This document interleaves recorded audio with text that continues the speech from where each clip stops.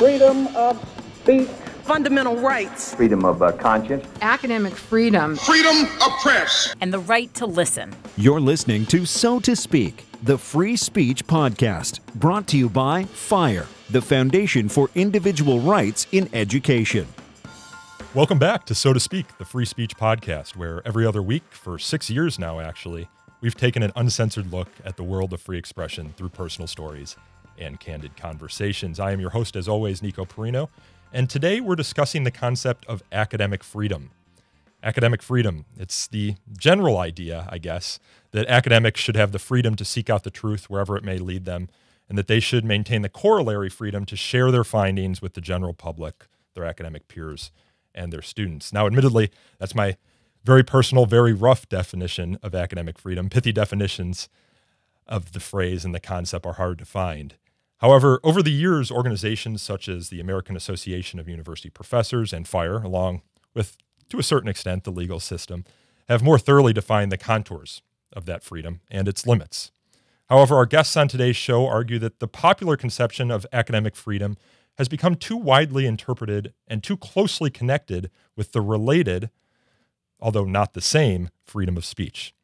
They have a new book due out next Tuesday, April 26th, that lays out their vision for academic freedom and why the leading organizations in America associated with it, including the one I work for, have gotten the concept wrong.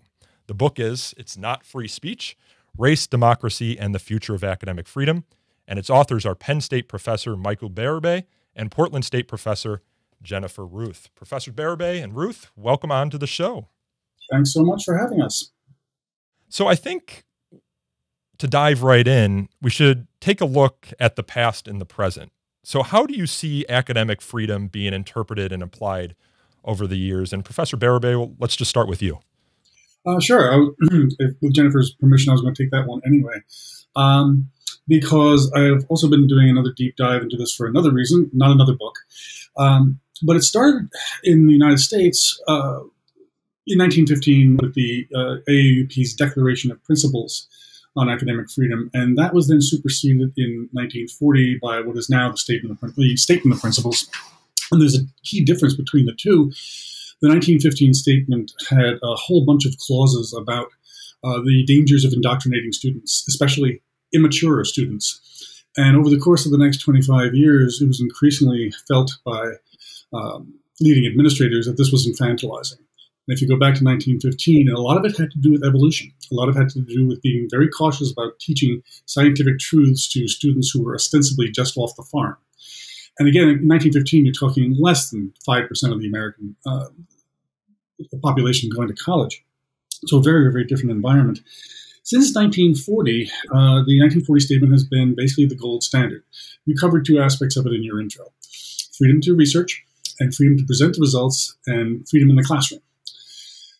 Within bounds, right? The classroom presentations have to be relevant to the subject matter. You can't have metallurgy professors going off about Ukraine or what have you. Where things get tricky, and where AAUP and FIRE often find themselves on the same side and sometimes at odds, is with extramural speech.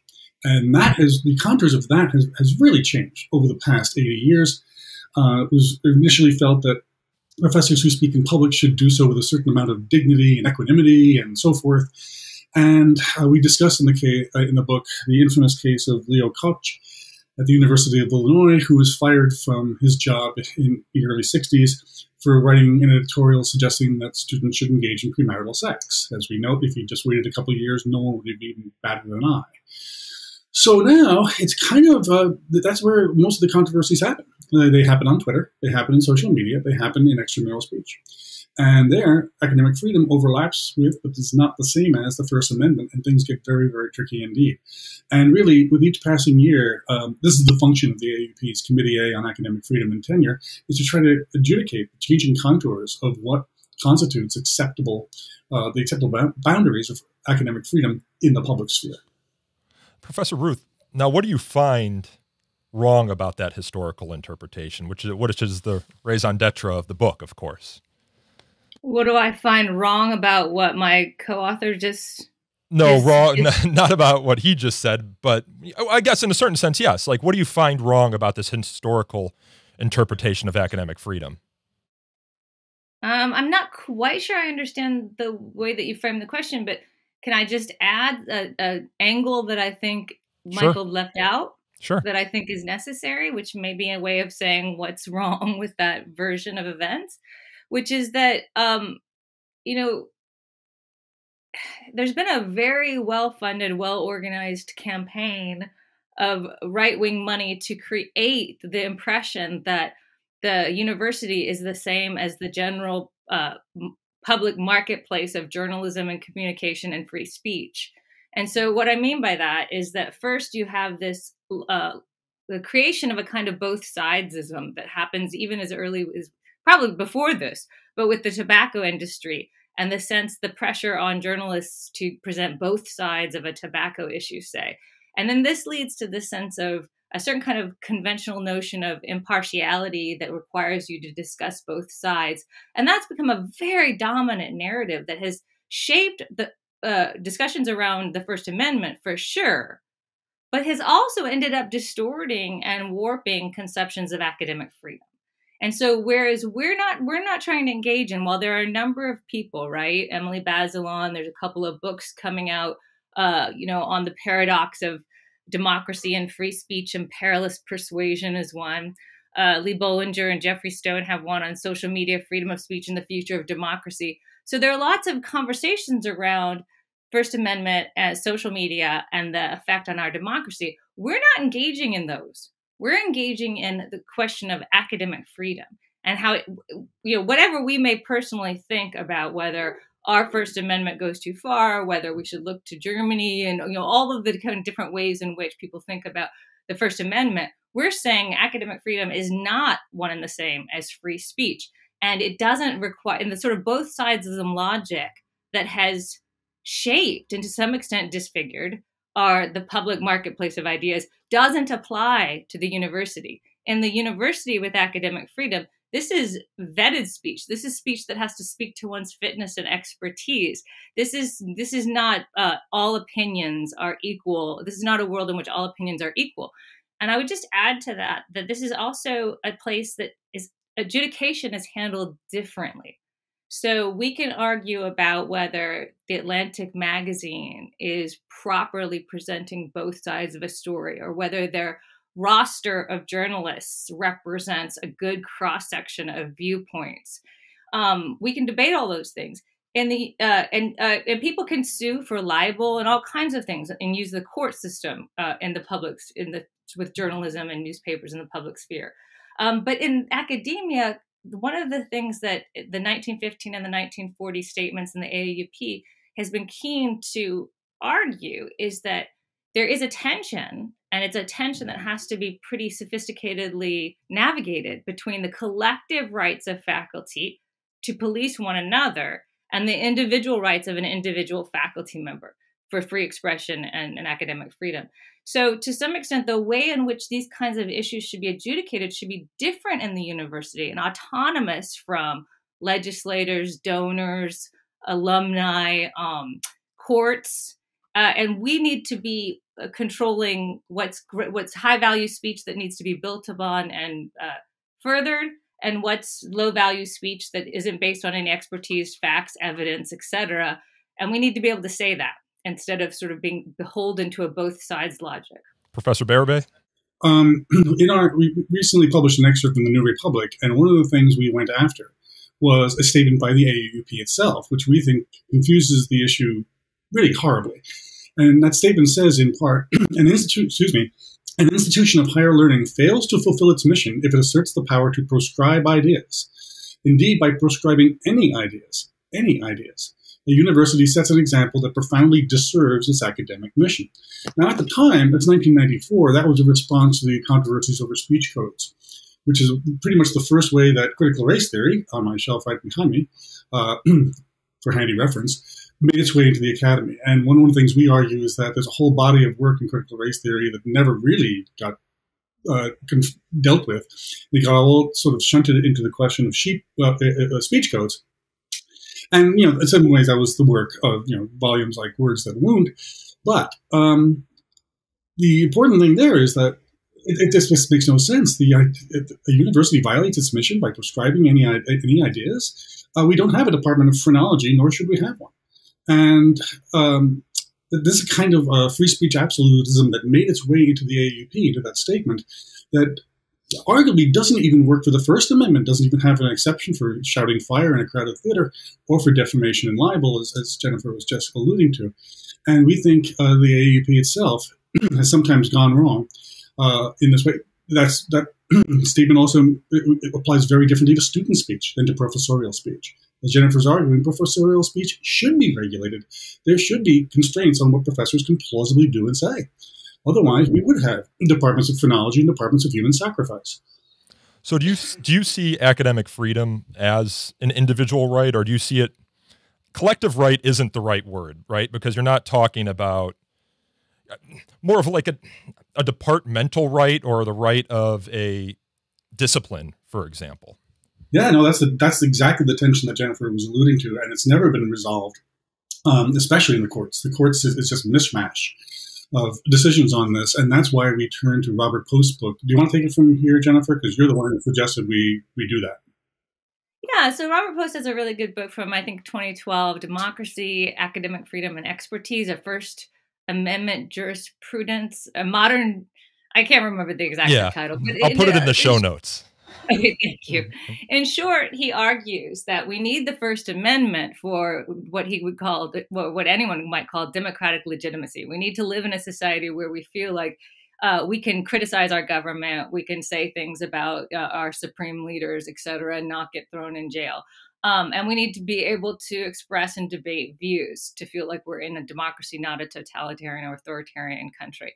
But he says we also need democratic competence. So for citizens to be able to engage in an informed way, I'm not a climate scientist. I'm not a biologist or an environmental person. Like, I need to be able to read. I need to be able to understand that certain people who have been vetted through these institutions that we've created that buttress and support democracy, like higher education, that these people do know more about the subject, and I can trust their peer-reviewed work, and then I can, funnel that into my various arguments. And we need to be able to trust in some democratic competence. And in order to do, and universities are the place where democratic competence is provided for a democracy by way of vetting ideas, making sure that ideas are based on evidence, good reasoning, that they're peer reviewed, that they cannot be simply reduced to mere opinion. And mere opinion and the work of years in peer review are not equivalent to one another. And to the extent that a kind of devolving of a notion of academic freedom into free speech, it sort of takes away all of that sense of the competence.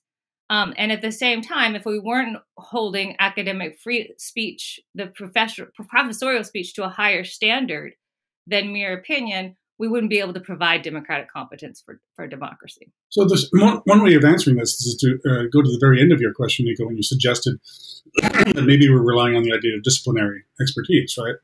The problem with that, of course, and we acknowledge it freely, and we'll do it right now, is that that's somewhat building things on sand because disciplines themselves shift.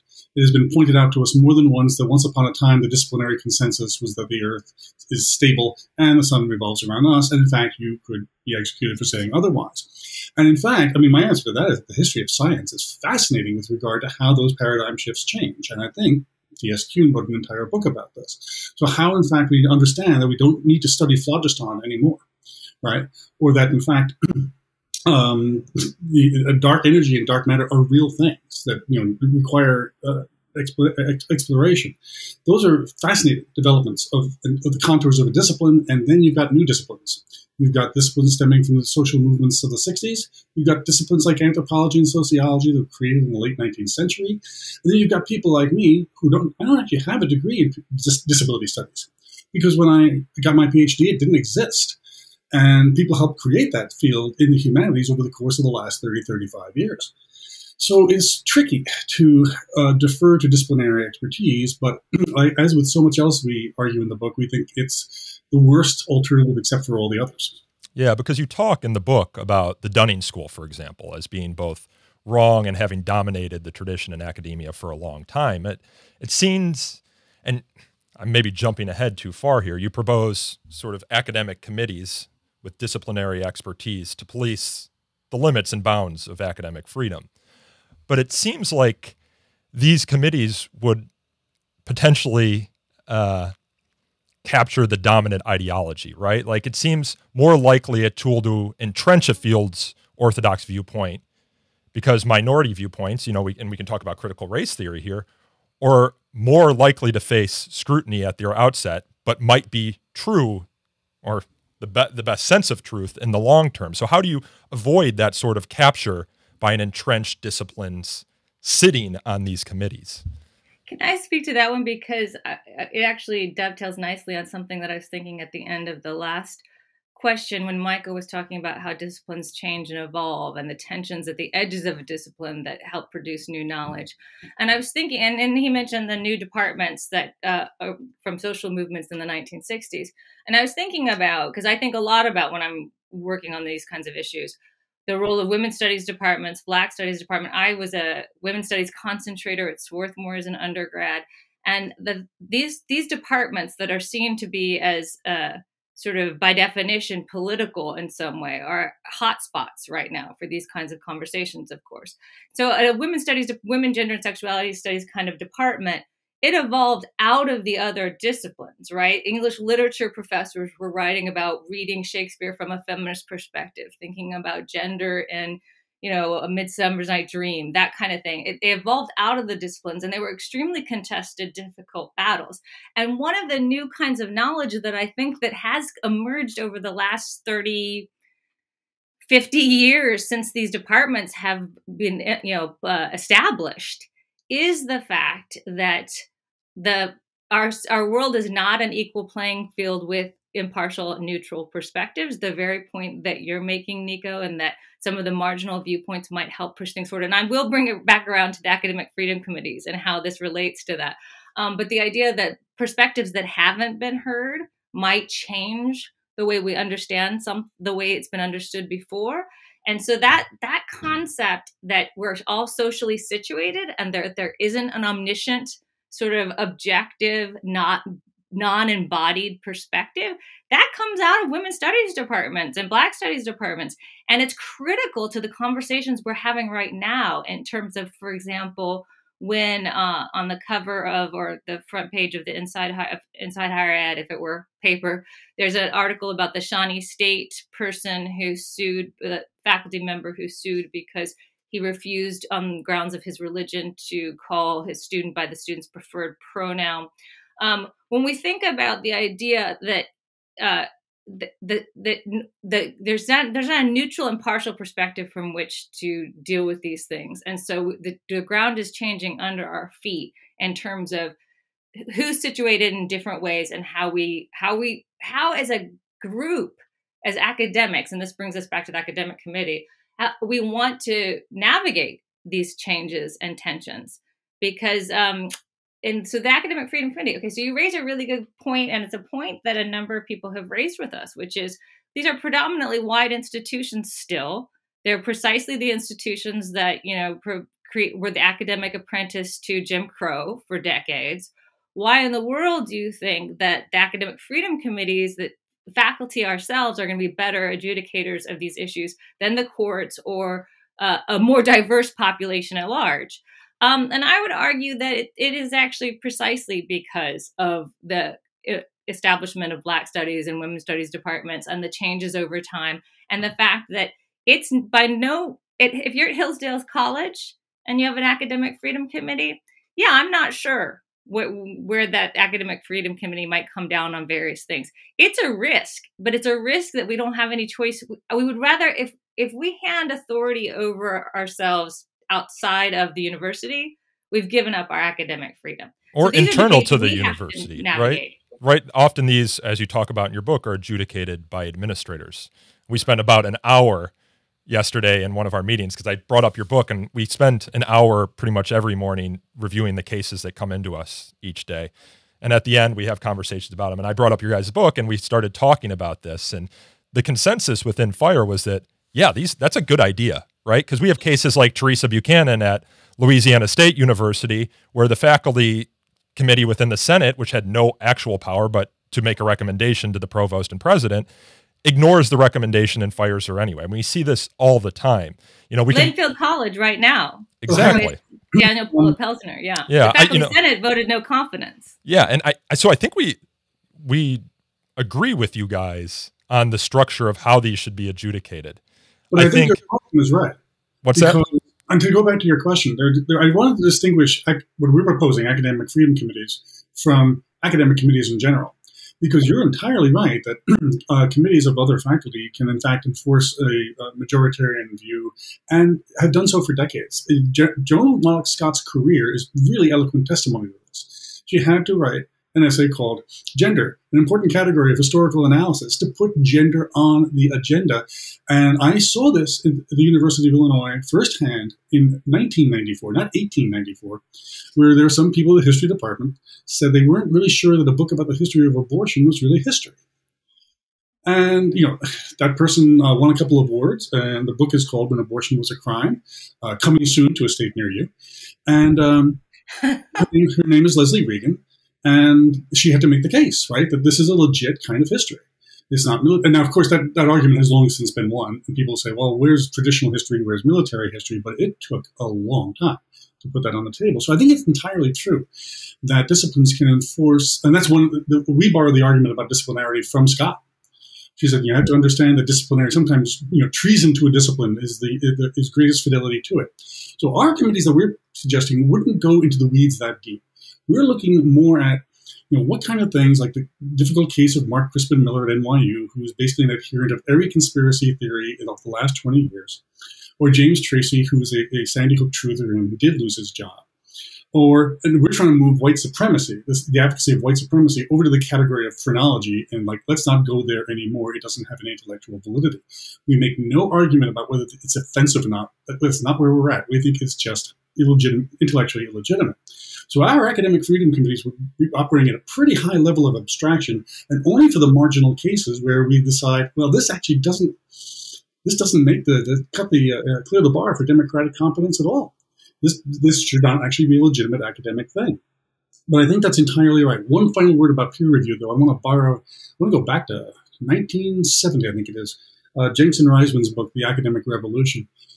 They argued that in fact, Jonathan Culler in our field picked this up again 20 years later. He said, you look at what happened in literary studies over the last 20 years, the explosion of theory, the explosion of fields, it happened because we had peer review. Because as Jenks and Reisman pointed out, we stopped doing review by administrative top-down measures and turned things over to external reviews from other faculty at other universities, and oh my God, 1,000 flowers bloomed, and a lot of people were not happy with that, but you know, eventually they lost.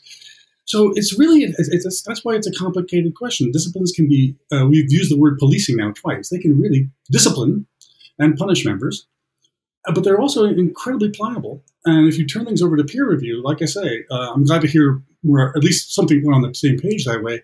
It is much better than turning it over to mid or top level administrators who sometimes make the wrong intellectual decisions and sometimes make expedient political decisions. And the next thing you know, you're suspended because you said a Chinese word that sounded like the N-bomb, and that's just nuts. Administrators are much more vulnerable to external influence. Yeah, I mean, it's almost the best of the alternatives, right? Like, administrators can be subject to all the, there can be internal politics, score settling, the same way that you could find that within a faculty department. One thing that, because FIRE is a public interest law firm, that our attorneys brought up is, faculty who sit on these committees, if they have ultimate disciplinary authority, are going to be listed as defendants if one of the people who are punished sues, right? So how do you address that? Does the university indemnify them so that they don't face personal and financial liability? I don't know whether all of us are always, I think I'm the oldest person in this thing, but I remember the Palmolive commercial. Nico, you're already soaking in it. We have a committee here on Penn State, the Standing Joint Committee on Tenure. I served on it, and it's basically the Standing Joint Committee on Revoking Tenure is what that really means. We've got a case ongoing that I can't say anything about, and which I think is a travesty, so it shows you that even the best procedures can be abused. But I was on a case some years ago. Can't say anything about that one either, and the reason is, if the person involved decided to sue, they could subpoena anyone I'd ever talked to. right? So I already knew that I was in that kind of jeopardy. And so we already have systems for, not every university has the same thing, but we already have means of revoking tenure, usually for non-performance or for grave misconduct. What we're proposing is something that extends that to people promoting batshit conspiracy theories under the heading of communications theory or media analysis. But the danger would be the same. The jeopardy for the faculty member on the committee would be exactly the same as it is now. So, and I think this is where we're going to have some disagreement, right? So I think there's the structure. Faculty governance, shared governance is way better than an administrator deciding, whether something fits within the concept of academic freedom for that discipline. They have no idea anything about that discipline. You guys write in the book, to be sure, professors should not be fired simply for obnoxious beliefs. But if those beliefs demonstrate unfitness, professional incompetence, then they are grounds not merely for criticism, but dismissal. And one of the motivating concerns, and you have already spoken to this, is white supremacy, racism. One of the professors who you discuss at length in the book, it's kind of a through line, is Amy Wax and her comments about Asian immigration. Well, those are the most recent comments. The one we went really after is the speech to the National Conservatism Conference a couple of years ago, arguing for a cultural distance nationalism. So where do you draw the line between what is that obnoxious or is that disqualifying racist speech? Because, you talk about Asian immigrants and you talk about, caps on immigration. I think her argument was that Asian immigrants would vote Democratic, so we shouldn't have any more immigration in the country. Within the immigration debate, lots of things get labeled racist. Lots of things get labeled white supremacist. We see that all the time. Support for the police is white supremacy. Support for free speech is white supremacy. Guy Benson, there was a petition at Brown to have him disinvited from speaking there because capitalism is white supremacy. So, you have these concept creeps, and maybe you don't think that's concept creeps. Maybe you guys think those aren't within the scope of legitimate debate, but drawing those lines, and I know Professor Ruth talked about how this is a very sophisticated, probably fact-intensive analysis, but we worry that there is going to be potentially overreach, and we're going to start labeling lots of things that are racist, white supremacy, disqualifying speech that maybe even half the country agree with, right? Well, can I just say one thing? Go ahead, Jennifer. Because it speaks to what I was saying in the very beginning of the podcast, which is the incredible campaign to weaponize free speech. And what's been really interesting, so I understand the worry that legitimate discourse is going to be the creep that you're talking about. It's going to be ruled out of bounds as racist or whatever. I understand that worry. I think it's overblown, and I think it was purposefully overblown. And I think it's been very enlightening to me to move from, say, 6-7 years ago, some of the articles around cancel culture, and then some of the new research that's done on those same incidents, and seeing how certain things were taken out of context or exaggerated. So, for example, Mike, you mentioned someone who there was a petition to not let this person speak at Brown.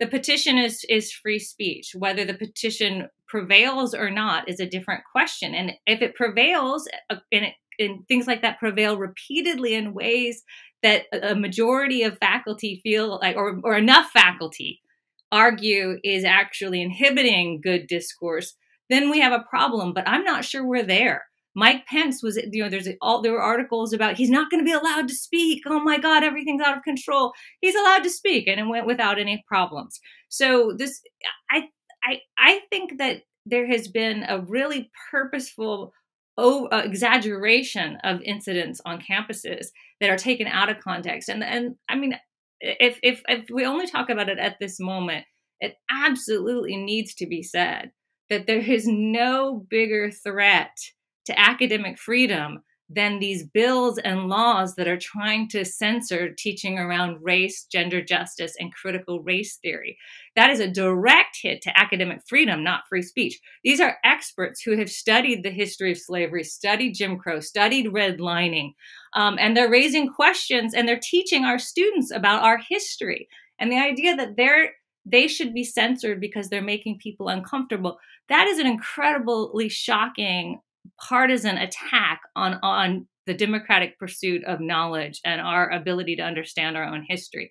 And that is so much bigger than an Oberlin student complaining about the banh mi. And then when you go and you actually research what all the other students said, you find out that it was taken out of context. There's been a pretty serious campaign to weaponize free speech. And that's what we need to remove academic freedom from, because it's now creeping into our ability to teach our subjects. Well, so I want to go back to Amy Wax, because I just had a debate with Keith Whittington here at Penn State about that. He was kind enough to drive out. First in-person thing I've done since I had did an event with you, Nico. Yeah. And, we give Keith Whittington a hard time for his defense of Amy Wax, because he wrote on the Academe blog, I guess it was now almost 4 years, sometime like 4 years ago, the Amy Wax case is not a hard case. And I said, look, I think that's exactly wrong. It is a hard case. I don't think there's an easy case for firing her. I don't think it's a slam dunk at all, partly because what she's doing is extramural speech. She has full First Amendment protection to say anything she wants, including the phrase shithole countries, which she used she quoted that from Trump without irony. And if she wants to cite Enoch Powell and Daniel Pipes and every rabid, spittle-flecked racist of the last 30 years, she has every constitutional right to do that. And it's really a very high bar to clear to say that speech is so obnoxious and so intellectually vacuous that it demonstrates unfitness. I am not prepared to say that. She is under investigation now at Penn. It's up to them. Jennifer and I promised each other in the course of this book that we would not actually try to adjudicate every case from coast to coast. The temptation was tremendous, right? We deal with individual cases where we actually do have to make judgment calls. Sometimes we come down with fire, and sometimes we do not. But I think Amy Wax is a tough one because it's extramural speech. I think the case against Mark Crispin Miller is a lot clearer, frankly. I mean, this affects his teaching and his research, and it is, there's a line that we were asked to take out from the New Republic. I'm going to put right back in because it's in the book. People thought it was going to be too obscure. But I mean, it's the equivalent of telling your students that no one will tell you about the secret Apollo 18 mission in which 2 astronauts were killed on the lunar surface by hostile life forms. We think he's in that land now. Not just like the moon is green cheese, but it actually killed 2 astronauts. That's the quality conspiracy theory he's spouting at a time when QAnon has something like 30 million followers. And to go back to the argument about democratic competence, we see over the last 10 years since Post-Book came out that now we have a nation of people who think they know how to deal with the pandemic because they spent a half an hour on the internet with Joe Rogan. Okay, so we see where that leads. So I think the Wax case is difficult. I think also there's the possibility of white supremacy accusation creep, as you might put it. But I also want to say that we have a policy among, we also agreed, Jennifer and I, that we were not going to make any or take any slippery slope arguments until we could actually see a slippery slope that people were sliding down within 50 yards. Because I think, even in the context where terms, like racist and socialist are, almost detached from their meanings, I have to hope, Jennifer and I have to hope that academic freedom committees would take these things a little more seriously. On the topic of extramural speech, I don't know that, and I'm not recalling in the book, that you take a solid position on how that should be governed, for example. But I do have concerns, right? For example, a politics professor commenting on politics. What if they say something that's racist, white supremacist, but they're saying it in the context of a political conversation? The line between extramural speech and speech within the discipline gets blurred, and then you're essentially saying that anyone who's a political science professor can't have a opinion on politics as a private citizen, lest that potentially fall within, sweep within its ambit academic freedom concerns. I don't think these committees would go there, but drawing that bright line distinction, especially in some disciplines where public citizens comment on things a lot, like political science, risks. Well, that's again, we're already soaking in it. Our position we map out in Chapter 2, and I hope people who don't breathe this atmosphere every day will forgive us for walking people through the history of AAUP policy on extramarital speech in Chapter 2, because it is, again, the most contentious area of academic freedom. And there have been attempts, Judith Butler, for example, a couple of years ago, just said extramural speech shouldn't be covered by academic freedom at all. It should just be covered by the state, which is a European tradition. We think there's all kinds of dangers with that, and we spell those out in the chapter. But the paradox we have now is precisely the one your question just spoke to. We have, Jennifer and I, more protection for speaking in public about things we know nothing about, which is why I'm about to tell you that the Super Bowl was in fact fixed. Right? But nothing else will explain those calls at the end of the game. But if I start speaking in my area of expertise about disability and start saying, actually, Buck v. Bell was rightly decided, 3 generations of imbeciles are enough, and the people with intellectual disabilities are a drain on the rest of us. Actually, people like Richard Dawkins actually do say these things. But if I said it, I would start to think this Bérubé guy may be unfit for doing anything in disability studies. So, yeah, there's an inverse relationship here. That's what makes it's like a Mobius strip of academic freedom and free speech. You enjoy more protection under the Pickering test, right? The Connor Pickering test. You enjoy more protection when you speak as a non-expert than you speak as an expert. Now, your question about political science, yeah, that's why people who deal with political science, sociology, any public-facing field, to think very carefully what part of this is directly related to my expertise. I work on voting rights, and what part of it has to do with epidemiology that's not part of my expertise at all, right? But yeah, no, that's exactly why it's tricky. Sure, go ahead. Oh, I would just add that,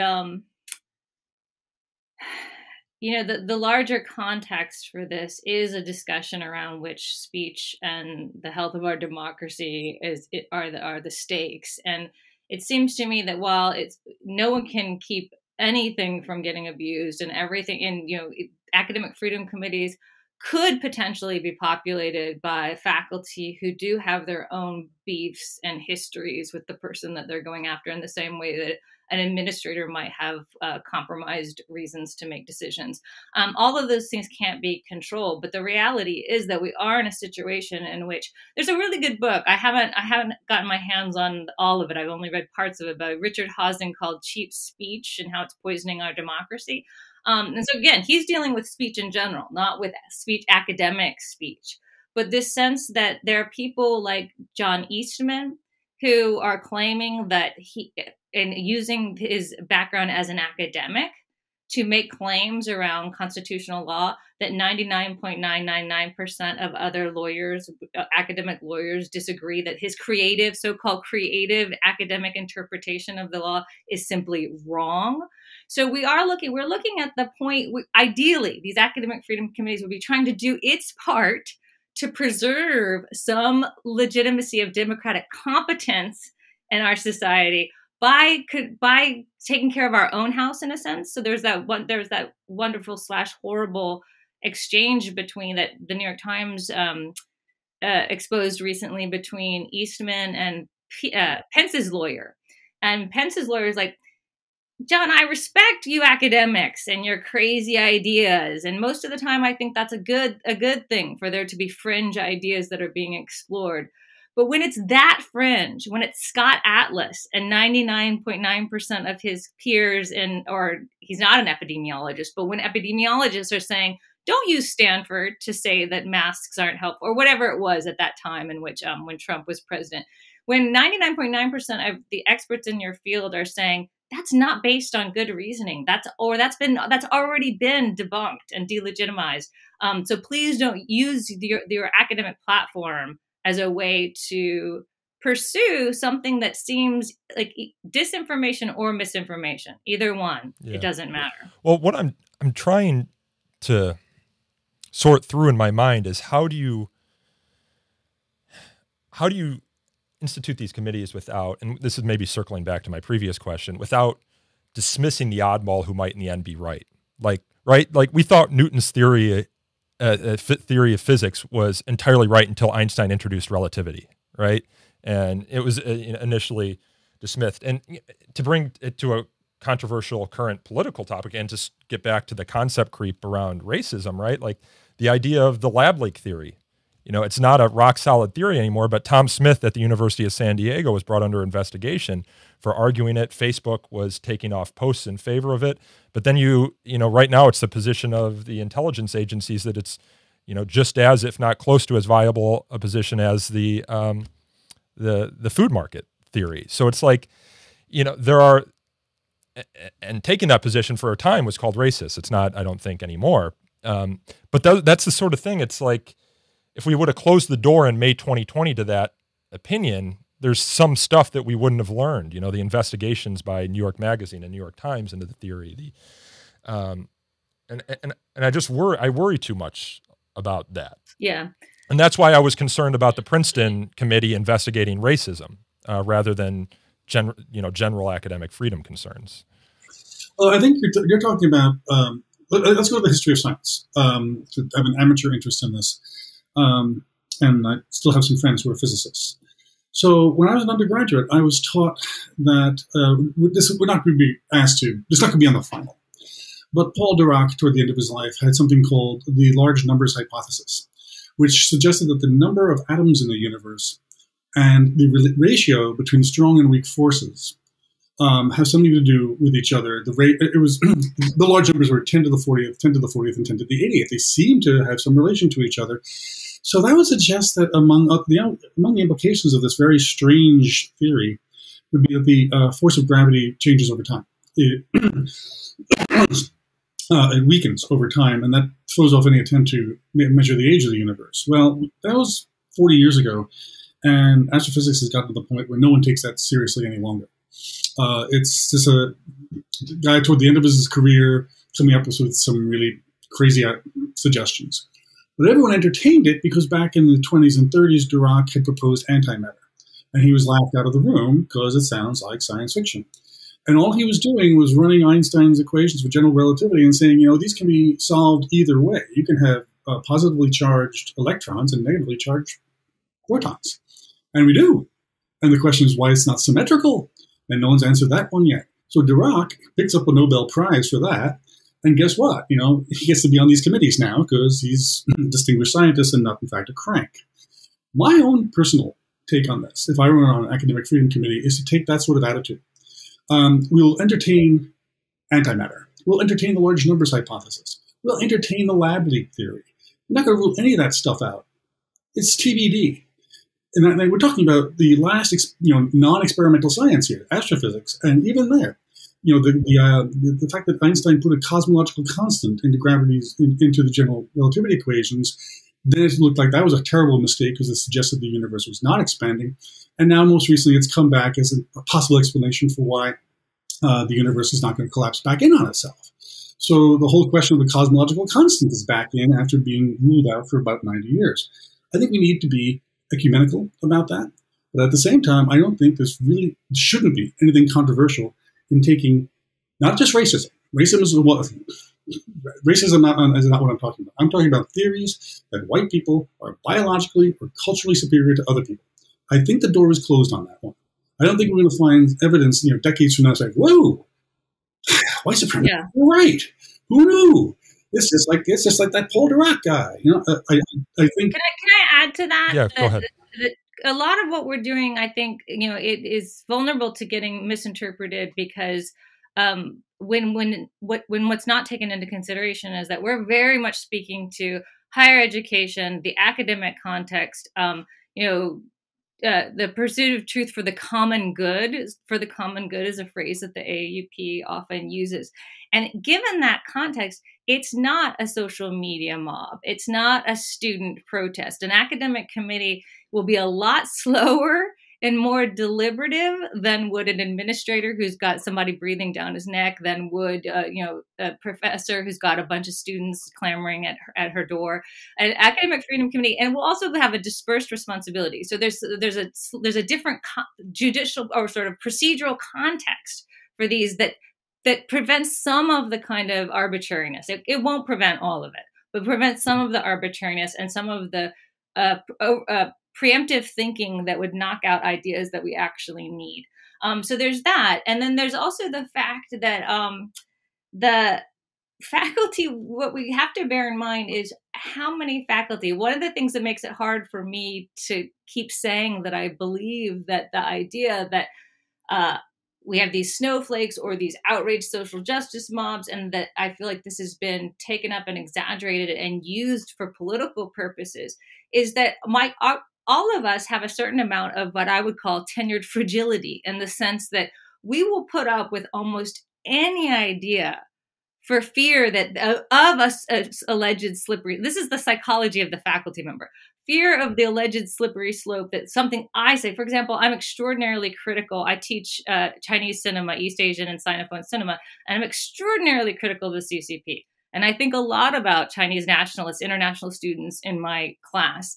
And so the knee-jerk instinct of almost every faculty member is to want to protect at all costs their colleagues' rights to explore as freely as they want and to make mistakes. So there's that. There's the fact that an academic freedom committee made up of faculty are going to be very loath to dismiss someone without being very thoughtful about it. And then finally, the other thing I would say, the reason why race and the issue that Michael just brought up, the idea that there's any culturally inferior or group that's less able to navigate society than another group for biological, cultural reasons. The reason why why we're singling that out and that has to get removed is also the academic context. And it also has to do with the sense of democratic legitimacy in the post sense. In the classroom, we have to walk into the classroom as faculty members, presuming that everyone has a potentially valid point of view that they can bring to discussion, right? We have to assume that any kind of ideology or argument that some people are inherently less rational, inherently less capable. As a woman, coming up in the 80s, I certainly had the white noise of women being less rational in my head in every philosophy classroom I sat in. So any kind of argument that some people are less capable than others in certain kinds of arenas, that has to be left outside, because that fundamentally distorts what can happen in the classroom.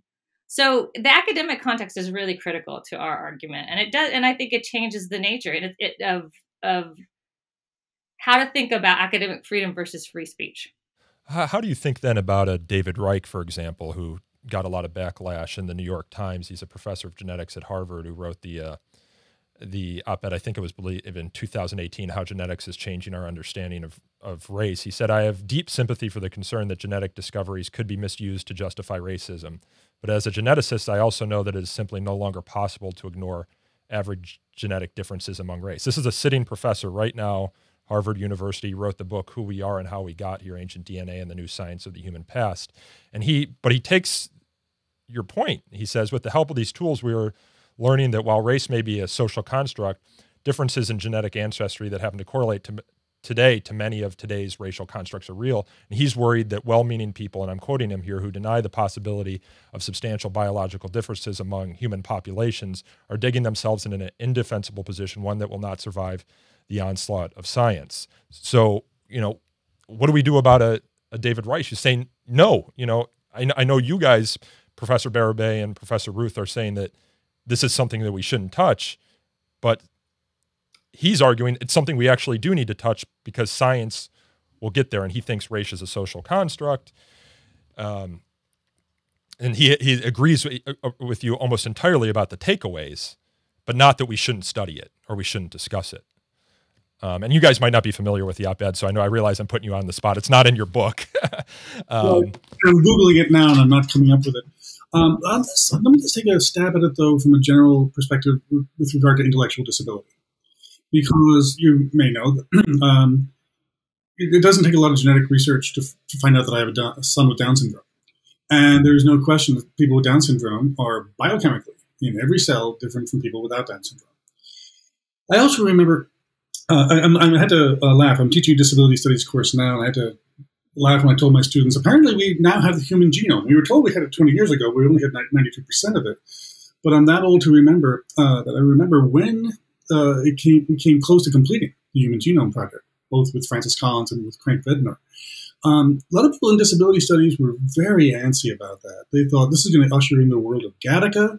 This is going to bring us back to eugenics. There were all kinds. In fact, Point to Michael Sandel's The Case Against Perfection, being written in 2004 as a caution against genetic engineering. This is forbidden knowledge. We shouldn't go there. It's going to be cloning. It's going to be dystopia. And of course, that hasn't come to pass. And I think that there are people, I've actually said in the past, there's some people, especially in the humanities, when they hear the word genome, they reach for their guns. And they think finding the genetic basis of anything will inevitably be a loss of human freedom. I don't believe that. I know there's a biochemical basis, a genetic basis for Down syndrome, and the question is, how do we treat people with Down syndrome? So I come out on the same end of this as well, and I'm just not as allergic to genetic explorations of human difference as some other people are. The question is, A, what do we do with it? And B, like, for example, when you found sickle cell anemia, what have you found? Have you found blackness? When you find Tay-Sachs, what have you found? Have you found Ashkenazi Jews? No, you found genetic traits associated with certain populations. Those are real, and we should continue to explore them.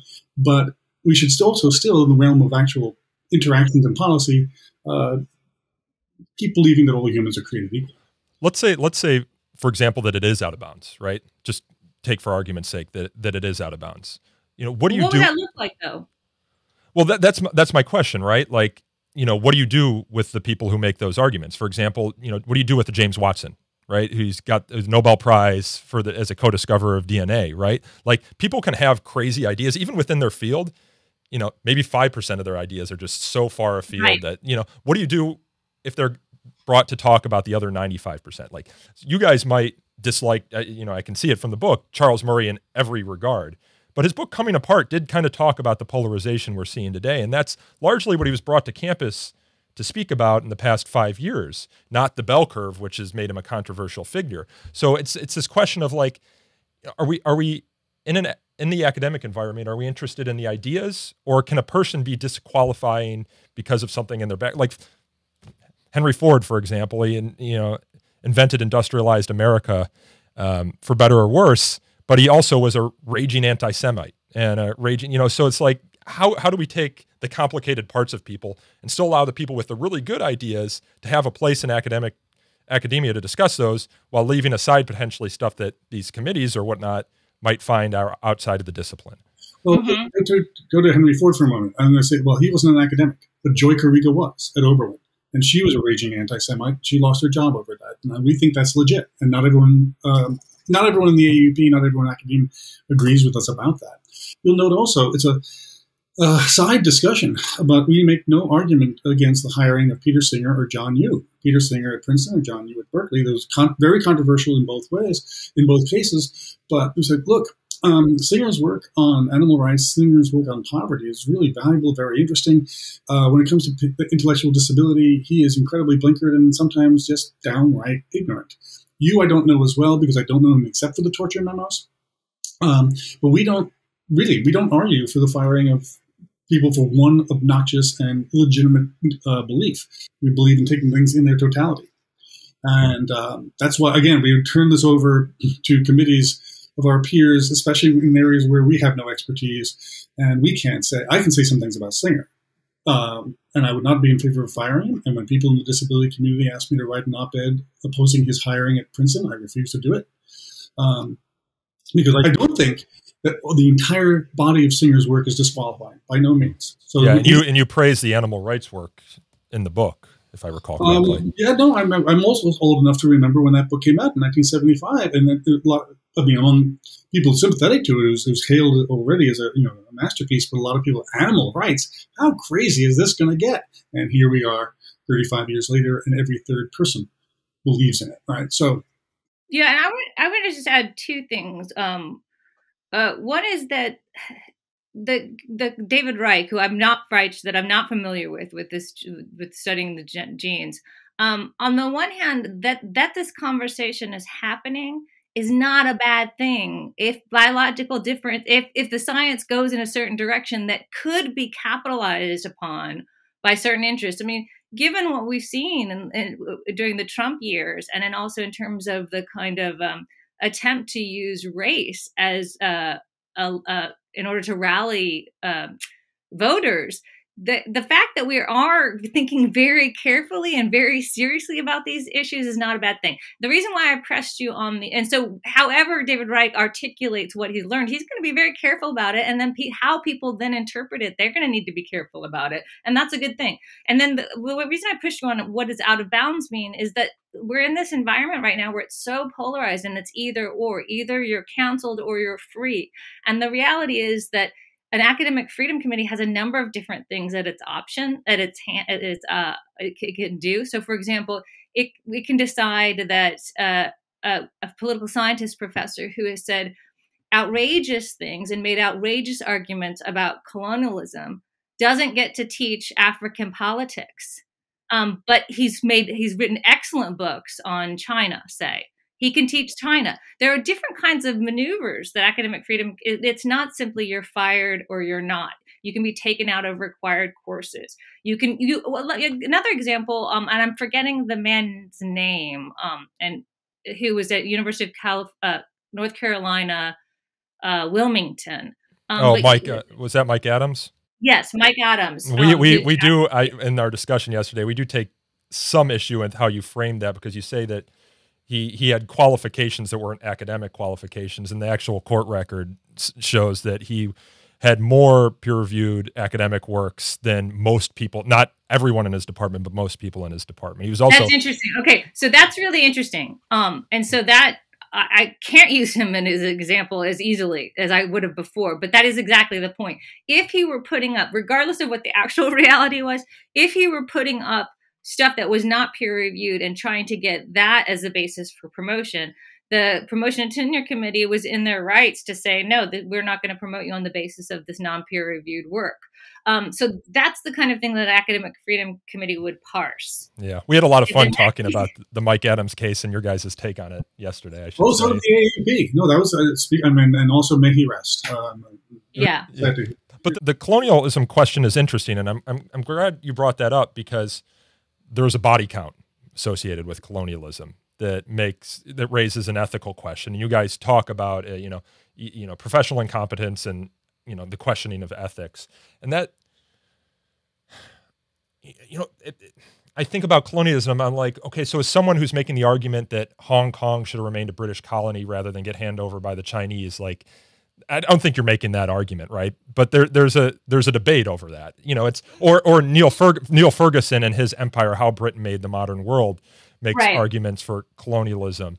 Anthony Bourdain goes to the Congo, and parts are unknown, and you hear from the Congolese who, it shocked me, say, we wish the Belgians would come back. It's like they're still like maintaining a scientific outpost that they abandoned decades before. And so when I think about body count and I think about how complicated these body counts can be, I think about back to the Red Scare. It's like, okay, there's at least 10 million people who were killed by the Soviet Union in gulags, famines, political, up to 50 million, I think the best scholarship shows today. Would someone who have made an argument for, in defense of the Soviet Union, is that disqualifying? Because I'm sure someone, in Ukraine who suffered under the Holodomor, famine would say, yeah, absolutely, that's disqualifying. Look what it did to. If the person minimized the truth of the body count or apologized for it in ways that were incredibly or justifies it, ahistoricized, or tried to justify it in a cost-benefit kind of analysis. So, well, look, 2 generations later, they had the railroad, so everything's okay. I mean, if they were talking about it in a way that was patently objectionable on the grounds of history, yeah, they would be. But if they weren't, if they were saying, the Chinese Communist Party has lifted, I'm speaking today about contemporary mainland China, has lifted millions out of poverty. That's true. You can say that. And then you also can talk about the authoritarianism and the disappearing of people as well. We've never not been able to do that. It's in this polarized environment where some people are misrepresenting academics as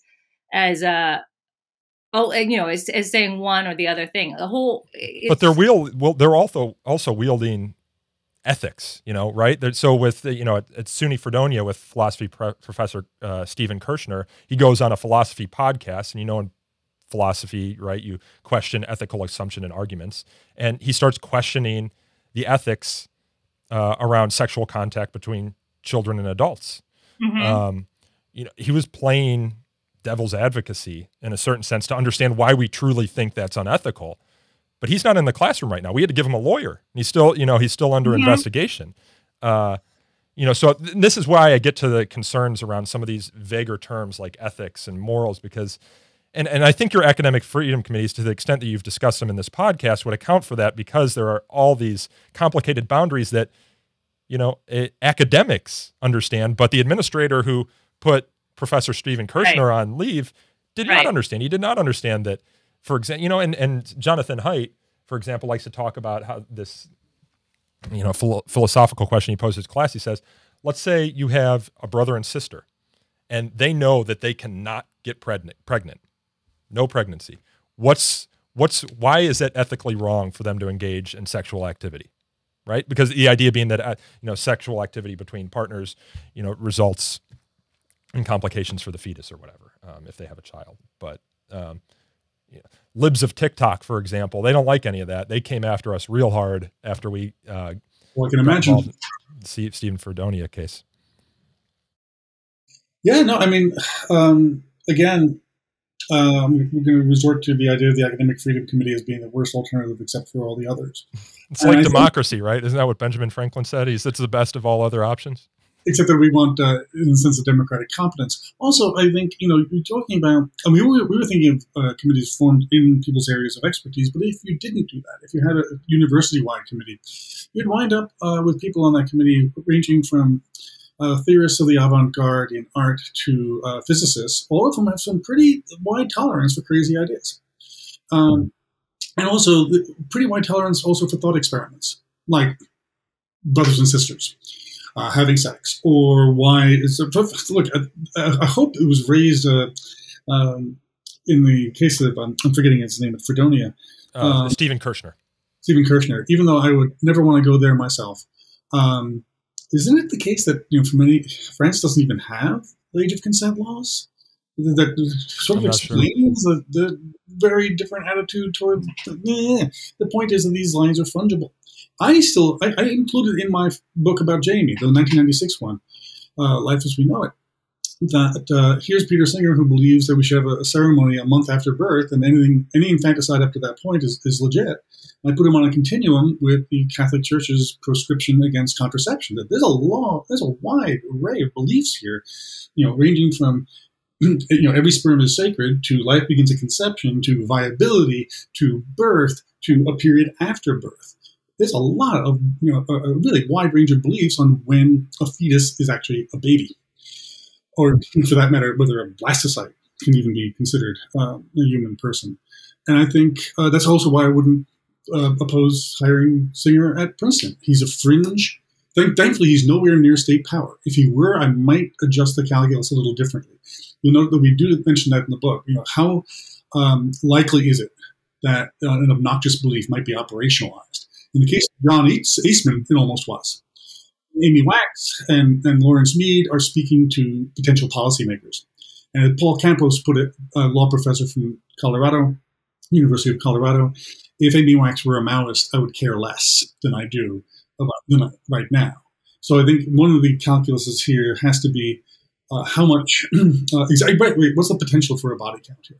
Yeah. And again, I hope that our proposal will at least be taken seriously, not only for the committees, but for considering certain forms of belief in white superiority to be vacuous and disqualifying. And Nico, I know we're running out of time, but there is a whole other. Do you guys have? I was going to ask if you had more time. I know. Do you have classes? Can I get 10 more minutes? Oh, thank you. No, yeah, absolutely. Okay, good. So I was just going to raise this question. I don't know. I can't speak for Michael. Michael, do you have 10 more minutes? This question, which is that one of the messiness of the situation that we're in today, the climate that we're in, the kind of cases that are arising, is that it's not faculty, it's not only just administrators who are adjudicating, but it's also diversity, equity, and inclusion offices.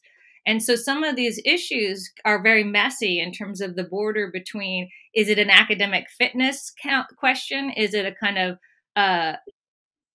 erasure of the historical record in terms of body count in a way that ends up distorting or making the argument kind of objectionable?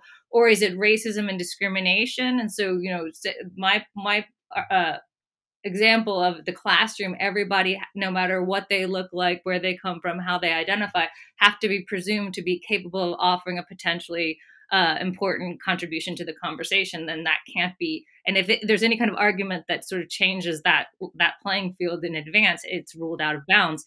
Is that discrimination? And would that go to a DEI? And then you have the people who are the lawyers and the HR people who are hired by the administrators and work for the administrators who are adjudicating those kinds of things. So we were very specific in talking about fitness, and that's very clearly in the scholarly domain, right?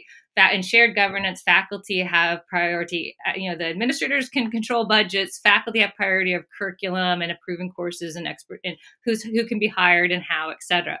But we have these other offices now. And so one of the things that I think needs to happen is that faculty need to get more involved in some of the conversations. They're getting sort of parceled out, and they're not always cleanly capable of being parceled out.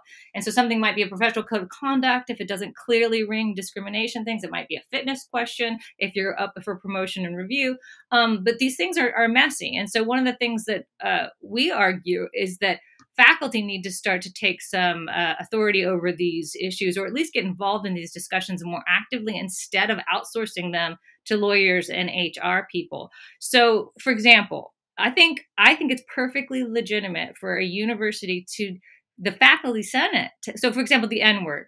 Can you use it when you're quoting, if you're a literature professor and you're reading Baldwin, and you just are quoting a passage, can you use it, or is that outrageous? And does it matter if you're black or white if you use it, et cetera? I think faculty senates can make rules around around those things for the university. Then faculty democratically are having these discussions and making this decision, and then people have to follow them, as opposed to, say, a lawyer in a DEI office or an administrator or someone else deciding whether or not that person deserves sanction for having used the word. A quick note about the committees too that we didn't really cover, but that I find some value in, is it would kind of, and correct me if I'm wrong, it might erase the academic freedom distinctions between tenured and non-tenured faculty or adjunct faculty, right? Presumably they would be analyzed the same way. Now, there are some things that tenured faculty get. It's so unfair right now. That tenured faculty, and most of we filed like what, 12 or 11 or 12 lawsuits in the past year and a half, 2 years, and most of them have been on behalf of non-tenured faculty. You talk about some of the cases. Because they're more vulnerable, right? Yeah. You talk about the Klinsman case, which was one we provided him representation. Livingston was tenured. We provided him representation, but fly on us for not raising that point, and thank you, Nico, for doing it. I want to get at this question another way by getting at the question of harm, which I think also is a place where there's really not much daylight between our position and FIRE's. You'll notice that we spend precisely 0 words in the book talking about arguments being harmful, because there actually is a really slippery slope. We can see Rebecca Tuvell sliding down at Laura Kipnis. I was gonna bring that up. I was looking for it in the book. I didn't see it, but nope. Because I'm already on record as writing in PMLA that you don't try to retract a peer-reviewed essay by social media campaign because of putative harm. That way lies madness and chaos. Also, I take this from, I thanked in the acknowledgments my own the Vice Provost for Diversity, Equity, and Inclusion. She's now at Colorado, Sonia DeLuca Fernandez, who assiduously avoided all discussion of harm, not only because it led to what she called derisively trauma porn, but also because it allowed, my contribution to that was to say, yeah, that's where, when people suggested that Amy Wax's op-ed in the Philadelphia Inquirer in 2017 or 18 caused harm, she came back with, yeah, the truth hurts, suck it up. So the invocation of harm is just a non-starter for us. Arguing that Laura Kipnis's essay in the Chronicle caused harm to Northwestern students seems to us not worthy of serious consideration. So at no point are we talking about arguments that, again, putatively or even demonstrably cause harm. We're talking about arguments that have no legitimate intellectual basis whatsoever. Quite different standard. So that's another way of taking it out of the offices of DEI or Title IX or Human Resources and putting it back in the faculty, where we I would soften that just a little bit and differentiate a little bit from that position that Michael just staked by saying that I do think that there's room to think about fitness in terms of best pedagogical practices. The idea that you're minted PhD in 1960 and you're still teaching exactly the same way, even though your student body population has changed dramatically. I think universities have a right to hold faculty accountable to some degree of professional development around pedagogy and best practices to create inclusive classrooms. So when you're talking about inclusive classrooms, you are oftentimes getting near questions of harm or respect or those kinds of things. And so to that extent, I'm very open to that line of argument about fitness in terms of pedagogy. Can I just say one thing about harm? One of the reasons I like your book so much is because you actually do some case studies and analyze some of the difficult contours of this. But, you spend a lot of time talking about Ulrich Baer's theory behind some of this stuff, particularly, I wouldn't call it extra, speech related to students or invited speakers. And he talks, and I watched a panel discussion with him at Kenyon College shortly after he wrote his New York Times op-ed about these issues and about how speakers who deny other speakers humanity shouldn't be allowed a platform on campus. And and Steven Pinker, who was there and is in the audience, has said, okay, well, let's talk about some issues. Let's talk about some cases. Like, what is an example of a speaker, for example, who denies someone else's humanity and shouldn't be given a platform on a college campus? And his response was, I don't want to give them a platform. I don't want to even say their name here. But that poses a problem from a falsification standpoint, right? Like, how do you have this sort of conversation we're having right now? It has to be a statement where someone says, this group, these people they're not as human as other people. There's human superiority and something. And I can give you those quotes. Who did you have in mind? No, I think it's fine, but then just for understanding. What's fine, go ahead. Of course we have to posit, because that's how we would write these rules. That some topics, such as claims that some human beings are by definition inferior to others, or illegal or unworthy of legal standing, are not open to debate because such people cannot debate them on the same terms. Right. Okay, so... So just for clarification, so who would you have in mind as who would be denying the humanity of some students? Do you want names of speakers now? No, I don't think I need to give them the platform here that I actually don't think they deserve. It's a bit of a setup. You can't even no, I can name names? Them. No, absolutely I can name them, but I won't. But then how are we going to evaluate your claim if we don't even know who you're talking about? We just have to take your faith. You know who these people are. So that's why I like that you guys put meat on the bones in discussing this. We imagine we might get sued. You have to. You can't be intimidated into silence around these issues for fear of big pockets. Yeah. At the same time, come talk to us if you get sued. We'd have some fun with that one. So 2 more questions, if you would let me. One. Yes.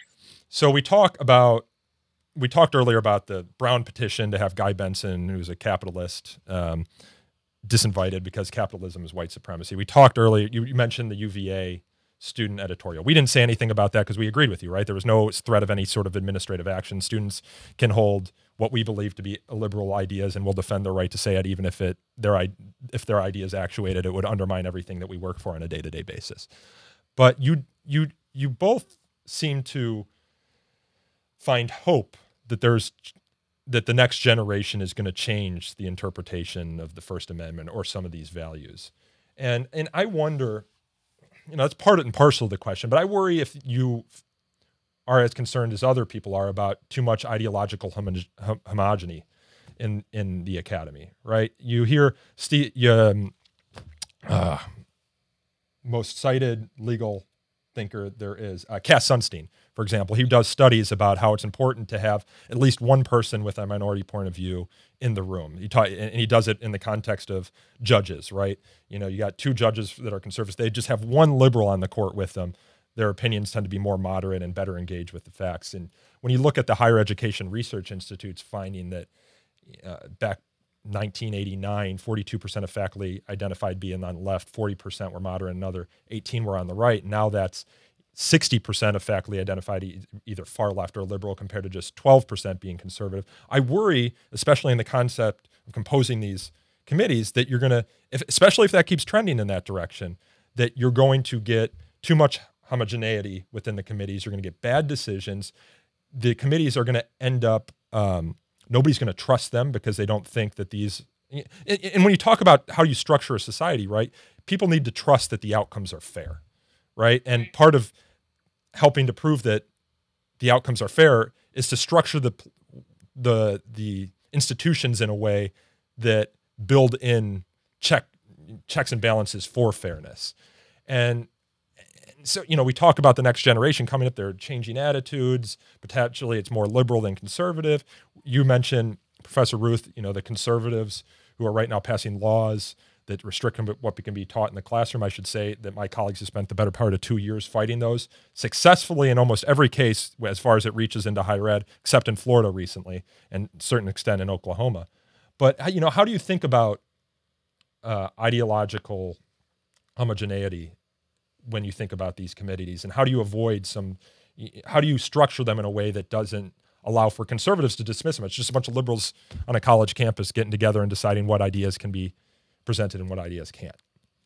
I think conservatives will already do that. I mean, the right's trust in higher education is pretty much at an all-time low, and if there's hostility toward conservatives in academia, it's now pretty mutual.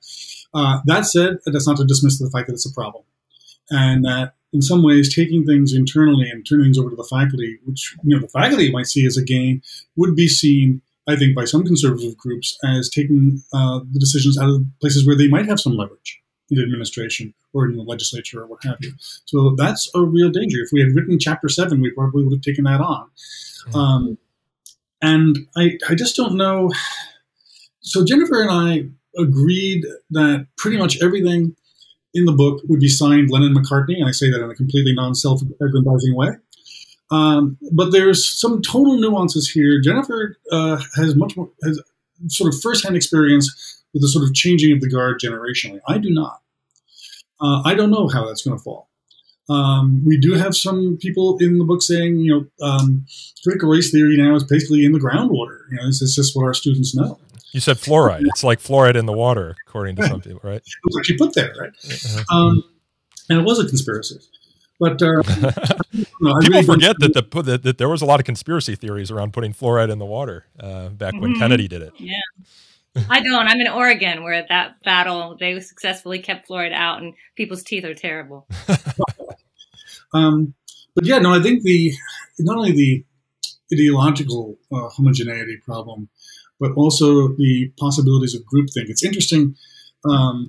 Yeah, that's a downstream effect of it, and that's kind of what I was saying. The group thinking in another way as well, because you could wind up, one of the criticisms we got along the way was that, look, an academic freedom committee would never fire anybody. They'd be so interested in self-protection and so in a sort of guild mentality. And that's what Jennifer was trying to register with her remark that we're still turning these things over largely to white folk. And if this got implemented. So again, no magic bullet. But I think this is a question, as I think you know well, not just for these committees, but for academia as a whole. Are there sort of deformations of justice and judgment because you've got such a tilt in certain fields? Look, I'm also on record in what's liberal about the liberal arts, saying I do wish I had more conservatives in my field. Go to graduate school. It'll be hard. It was harder for women in the 70s and 80s, but come on, you do the work. Because I don't like it when there's too much taken for granted. I think Cass Sunstein's work on that is pretty much right. Yeah, and I do think to the extent that your guys' prescriptions here get framed along political lines, for example, the first pull quote on the back of the book, it says, as far as I know, this book comprises the first sustained attempt to examine the ways academic freedom and equity have been set at odds and to argue that academic freedom must be rethought and redefined along more politically progressive lines. I know those aren't your words, but that's going to raise the eyebrows. So part of my first, when I read that. The thing that I think of with your question in terms of, this sort of what you're registering as are being hopeful and optimistic about the next generation, but what about concerns about homogeneity or groupthink? It's a great question. And I think the way that I come at it is not around any particular ideology, but around processes and procedures. So, for example, institutional review boards or human subjects review. When there's a recent survey, and the fact that the younger generation, junior faculty and graduate students, agreed more often than not that institutional review boards are appropriate and do not overreach, and that senior faculty felt like that they were bureaucratic hindrances. That to me is a good sign, because it says we're going to introduce more things into our analysis of whether this project is humane, ethical, all of these. So it's a question of what all are we looking at now and how are we making decisions around it? And the fact that the younger generation of faculty are more for those boards and the senior faculty are more against them, to me, that suggests that we are moving in the right direction and we can find a way to reconcile academic freedom and equity. Or the next generation can, anyway. So I've kept you both far longer than I promised I would keep you. The book is fascinating. As I said, my colleagues and I discussed, they haven't read it yet. It hasn't come out yet. But I recommended they all read it because I think it's one of the best arguments or the best challenges to some of the positions that we at FIRE take. And I read this in one day, and I usually loathe to read books that are within my field of expertise because it's in the water. I spend so much time with it. I'd much rather read. Osman's Holiday. Yeah. So, but this, and it's because you don't just engage in the abstract, you engage with the actual cases on the ground. I will say, I think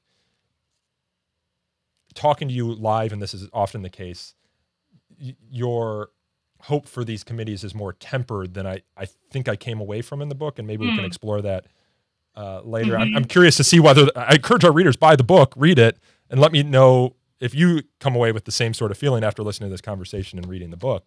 But it's fantastic. It's a fantastic refutation, I should say, in certain senses of some of the things we stand for, even though we agree, it sounds like, in certain things. Yeah. Thank you so much. Yeah, thank you. Yeah. It also, thank you. Speaking of, you're the one who brought the case of Betsy Scholler to my attention at UW Milwaukee. Oh, yeah. We had to address that as an example of where the faculty initially got it wrong and had to be overturned by committee. Yeah. So, well, and I do want to add this because I know you weren't addressing this directly to me, Professor Ruth, but debates around free speech happen. One of the challenges that we have at FIRE is that it has become partisan, in part because people only pay attention to them when it's on their side. There was this whole debate around cancel culture, and Emma Camp, who was a former intern, wrote an op-ed in New York Times and said this is just a conservative issue.